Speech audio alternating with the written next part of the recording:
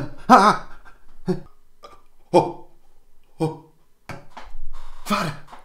Is that you? Ah! Greetings, everybody. Welcome back to Runehammer and another substantive discussion. The next in the Key Mechanics series. These are fundamental elements of our glorious hobby and how they are going to up your game so that everything has more of an edge. Speaking of edge, that most terrible of things, the things that will cripple a man, the thing that will eat your heart out and leave a black gaping hole.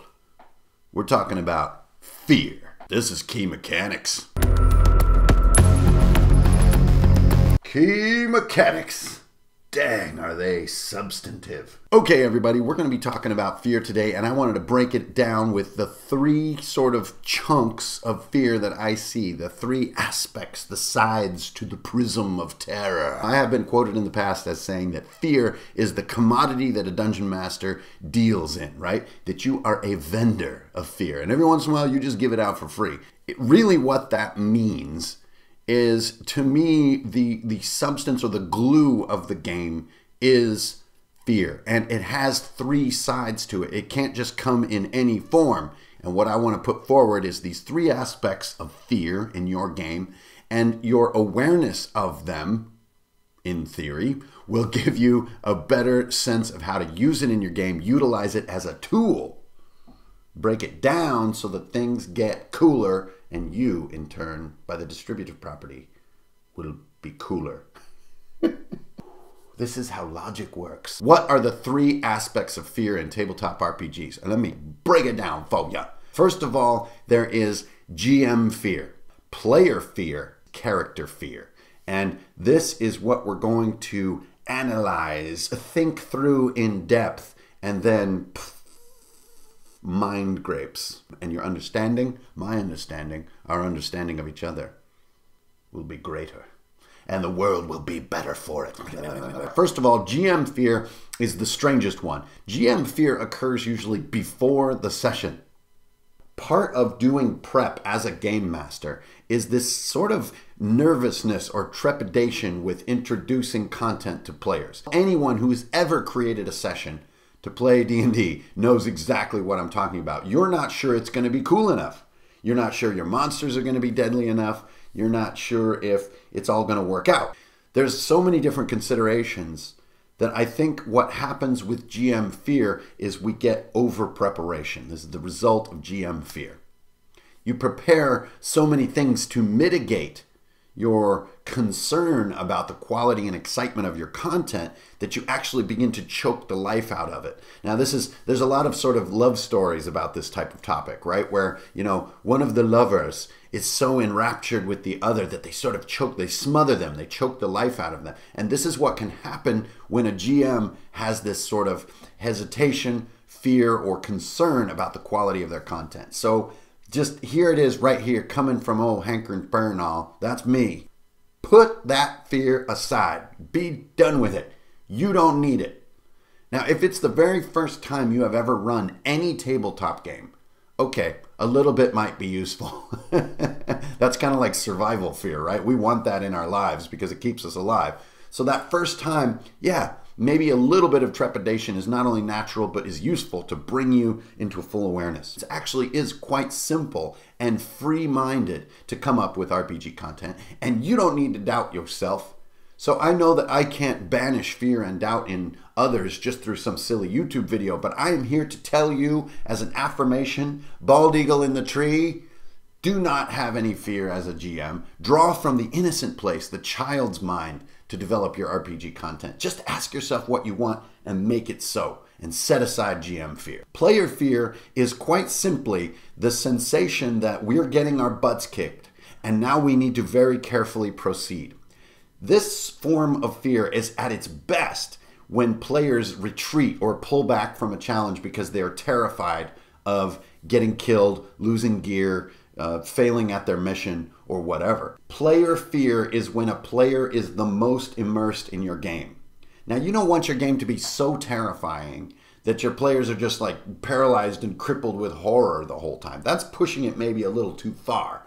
But If your players do have bona fide personal hesitation and fear for the lives of their character, for the well-being of their brethren and sistren, and the possible success or failure of their mission, this is a sign to you as the game master that you have achieved the highest level in your craft. Everyone at the table is comfortable with the rules. You've all had good experiences doing fair adjudication together, and what they're afraid of is the outcomes that are about to unfold. This is when you have them in the palm of your hand. It's also a great time to exercise kindness and generosity and encouragement because you already have them hanging by a thread. There's no reason to then snip that thread. All right, finally, we have the mechanical part, and this is what I would definitely call a key mechanic to building your encounters, which is what these videos are really all about, right? I want very practical components to the game that are enactable tomorrow, tonight. And mechanical fear is something you can put into any encounter. Character fear is a game mechanic. You can rely on players to play their characters as if their characters are afraid, even if they aren't, right? That's the fundamental social agreement of role-playing. But mechanical fear is slightly different, and it can take some different forms. Now, let's talk about what this is. This is where you mechanically force fear upon a character, usually because they miss a roll. And what you usually want to do is use charisma as the stat that combats mechanical fears. If my mind flayer jumps out of the bushes and goes, "Bleh," then we're going to need that character to make a charisma roll, to have the force of will to be like, "I'm not afraid of you, illithid beast," right? If they don't have the force of will, the power of character to refuse that fear, to push it away, then the character is mechanically afraid. You could imagine them at this moment as having a little fear icon bobbing over their head like MMO style, right? Or there's a little ring under their feet that turns red because they are now feared. So what happens when they're feared? There's a lot of different things you can do. First of all, you can just stat bump them. So as long as you're feared, which is X time, usually I would do like 1d4 rounds, right? Everything you're going to roll in that time is going to be difficult or hard or at a penalty, depending on what system you're playing, right? Like back in 3.5 D&D, we would say this would be a -2. So as long as you're feared, everything you do is going to be -2 penalty. Because you're just like, you're trying to knock an arrow and you're like, oh God, oh God, oh God, right? Now in ICRPG terms, we just say everything's going to be hard. As long as you're afraid, everything you're going to roll is going to be difficult, whether it's casting, whether it's hitting with a sword, whether it's defending with a shield, whatever. That's the first form. The second form is fleeing for your life. So the fear occurs for the indicated time, which for flight, 1 round is a little more merciful. But while you're mechanically feared, your character, they have to move. They have to use their entire move to get away from the source of their fear, either for 1 round or longer than that. Longer than that is pretty mean because that means they're just bolting out of the battlefield. It removes them from battle. This is personally one of my favorite forms of mechanical fear because, again, it causes movement in combat. And large amounts of movement in combat are the stuff of dreams.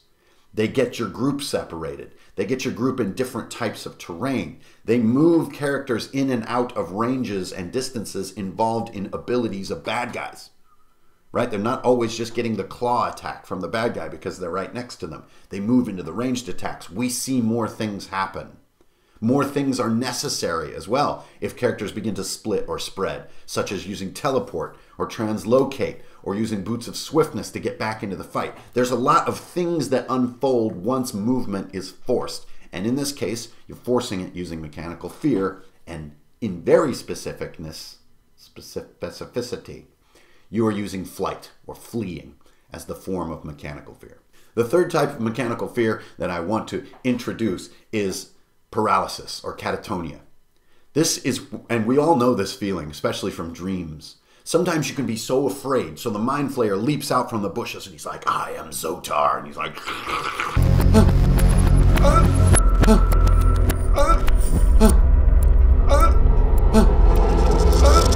and you like almost can't breathe. Your rib cage goes tight, your limbs won't obey. You can't even muster the power to scream in horror because you are paralyzed with fear. Now, this is going to create the exact opposite effect in your game as flight. There's no movement at all. Actually, there are no actions at all. This is the equivalent of a stun. So if you use a 1d4 rounds timer for the amount of stun and you roll a 4, this poor guy is deadlocked forever. That's really brutal. So you can use this if you have extreme levels of fear, say with like a Baron of Hell or Dracula or a really powerful entity of fear. Now there's one component that you got to be careful with this. This is a great way to get a character killed, is that they're right next to the threat, potentially. They can't move and can't act. They're completely paralyzed. They can't even speak. And for maybe even more than a round, things are going to be either whacking on them or drawing their blood out or something horrible. Paralysis is going to be the one that will push your group the hardest. They need a way to either cleanse the paralysis or heal you out of it, or remove condition is often the name of a sort of a buff or spell, right? They need a way to get you, to shake you out of this. If it's damage, then I could just pop my buddy in the back of the head and give him 1 damage. Pop out of that fear, dude. You can see how wildly different fear paralysis is from flight or from fleeing. Totally different effects on what's going to be happening. And remember, this isn't always about combat. This can be about exploration. This can be about working with traps. This can be about working with struggling through environmental fear. It doesn't always have to be combat. So as we're talking through key mechanics, you're going to miss out on some of the nuance and depth if it always kind of goes to combat in your brain. So you've got the 3 aspects of the prism: GM fear, player fear, and character fear. And then within character fear, you have my favorite 3 kinds. I'm sure there are more, but there's stat bumping, so like making things difficult. There's flight, which is my absolute favorite. And then there's paralysis, which is the most hazardous. That's the most intense and can be very, very dangerous to the lives of your players' characters. So I hope you guys are illuminated by this discussion of darkness. This is just talking about fear and how you can use it as a key mechanic in designing your encounters, and even more so in playing out your encounters. An encounter can still just be you're in a square room and a mind flayer comes through the far door. That can still be the extent of the design. But you have a bullet under your mind flayer that indicates the type of fear that he can induce in those who gaze upon his tentacled visage. Keep it real, don't steal. You're always going to get a deal. This is Hanker Inferno, your old buddy here at Runehammer. I'm out!